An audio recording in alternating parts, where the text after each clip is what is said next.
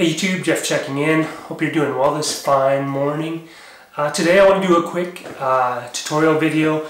It's a DaVinci Resolve 16 video, and the reason why I'm doing this one right now is that I've been working on a few time-lapse projects where I've decided to use a cinematic crop, sort of a 2.35 to 1 or a 2.40 to 1 crop. And in my research on DaVinci Resolve, I found two ways to apply a cinematic crop to a project.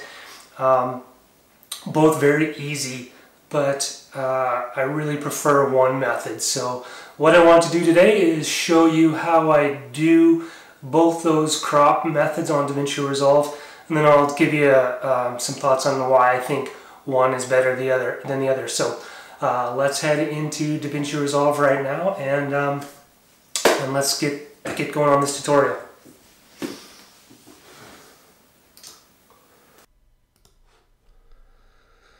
Okay, I've just opened a new project in DaVinci Resolve. So what I'll do is I'll add some media to the clip for us to work with. I think anything will do here. The first thing I'm going to do is add the clip to the timeline. So what we're going to do is a method of cropping called output blanking. Essentially, what that entails is selecting the clip on your timeline, going to the timeline tab, finding output blanking down here near the bottom, and then these are the ratios that you can select. So if you want 2.35 to 1 or 2.40, then you can select that crop factor. So now you can see the top and the bottom have black bars.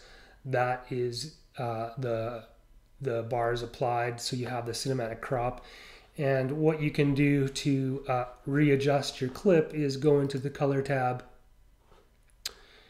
and under this the tab here, you can adjust the position of your clip so that you get the composition that you want. So you use the tilt to slide up and down.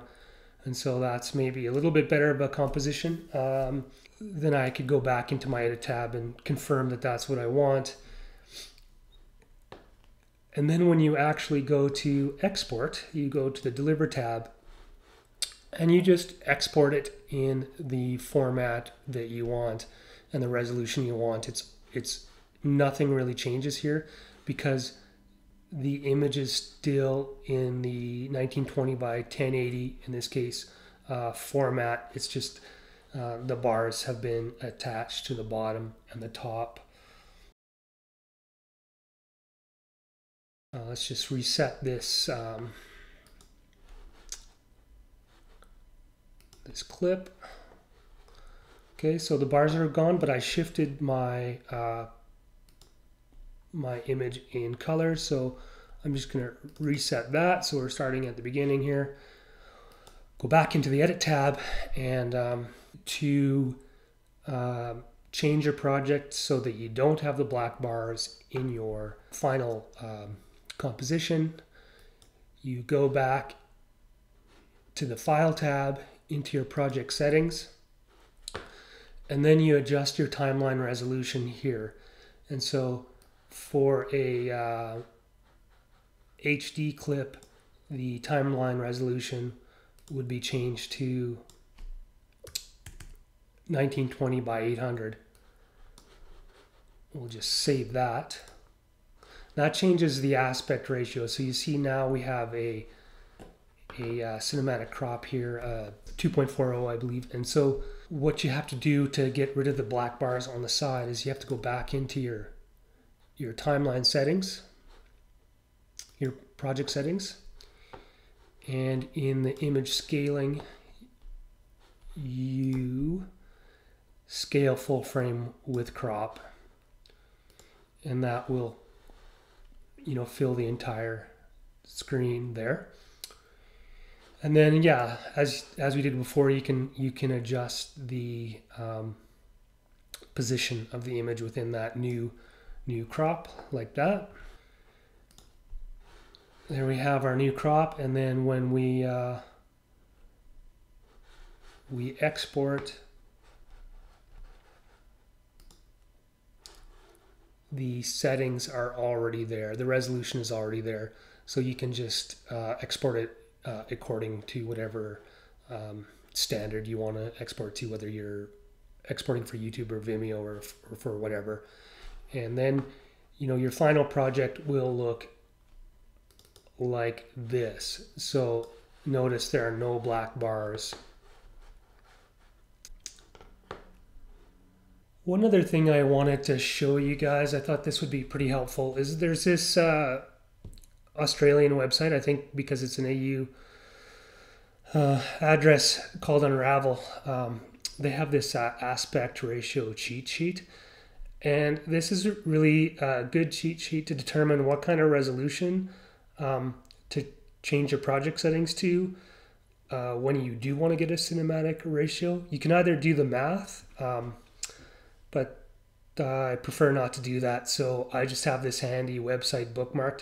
You can also get a PDF version and print it out if you want, but basically if you're in a 1080p, like a HD project, and you want 2.40, then, you know, this is the resolution here, right here, 1920 by 800. You know, if you wanted 2.35, this would be helpful. Then if you have a 4K project and you want 2.40, then yeah, you'd have 3840 by 1600. That would be the ratio that you'd input into the DaVinci Resolve project settings resolution tab. And that way you don't have to do any extra thinking, which is always kind of nice. So I'll put a link to this screen in the description below, so that you can bookmark this and use it yourself. All right, back to DaVinci Resolve. So why would we pick between one style of cropping or the other? In a way, it's up to preference. It's up to the type of project that you're trying to do. And so you can choose it on an aesthetic basis. But one of the things that I like to do, and one of the reasons why I prefer this crop, is that when I am working with title screens, for example, you know, I'm going to add in a title screen here.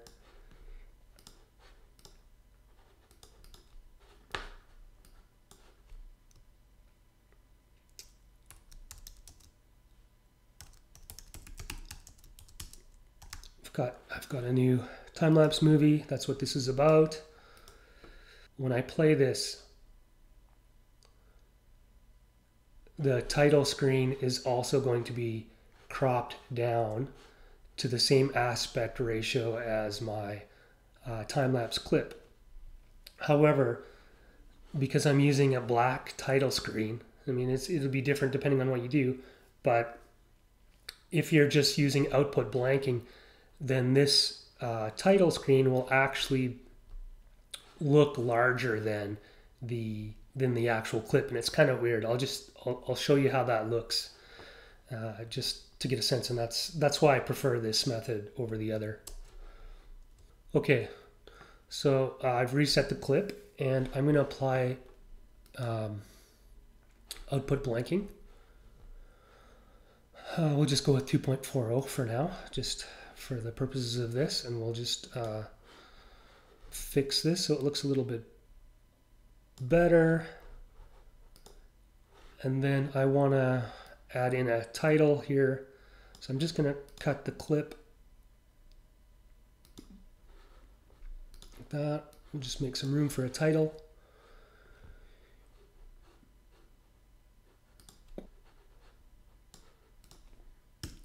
Put the back in. Let's just add a quick title.